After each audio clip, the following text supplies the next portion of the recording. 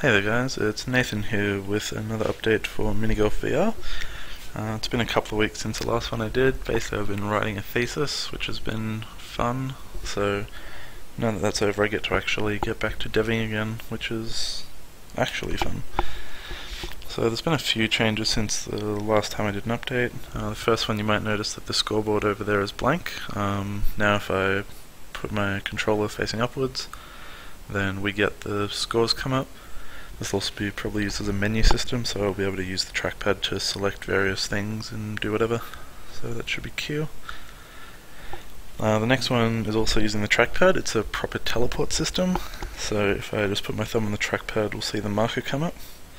It only comes up on areas that you can actually teleport to, which is essentially a flat surface defined as a Y component normal of 0.9 or higher.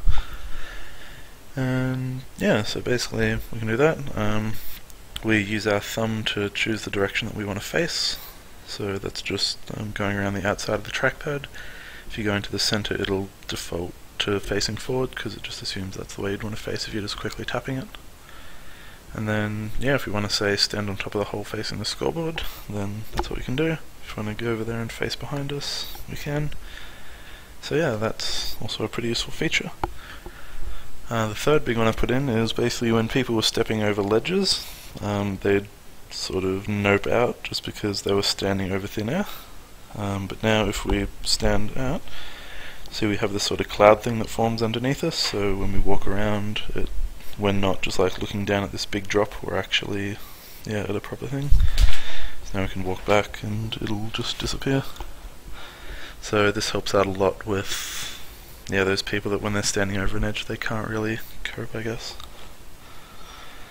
And the last thing at the moment is the improved water, which you might have noticed. So this is just Unity's default water, but it actually gives us proper reflection and refraction, which is really cool. It's a lot better than the cartoony one that I've had in previous videos. And yeah, for the most part that's it. So there will obviously be a few new things that need fixing up, like texturing, particles and all that sort of stuff. Sound effects could do some tightening as well. Yeah, so the other big news is that in probably a week or two I'll be putting up a Kickstarter. Basically it'll be for about $5,000. Game will be thinking $10, maybe 15, but I don't know, we'll see. Essentially once I start getting the multiplayer actually built, so once I can have a game between me and someone else that has a Vive, then I'll be putting Kickstarter up. Because basically I don't want to like promise multiplayer and then find out, oh, I can't do multiplayer, and sort of waste everyone's time and money. So yeah, once I have a proof of concept that it's actually possible, I will be kickstarting and should be pretty cool. But yeah, that's it for this video anyway.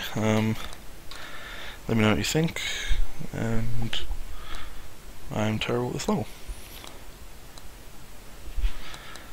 Alright, catch you folks later.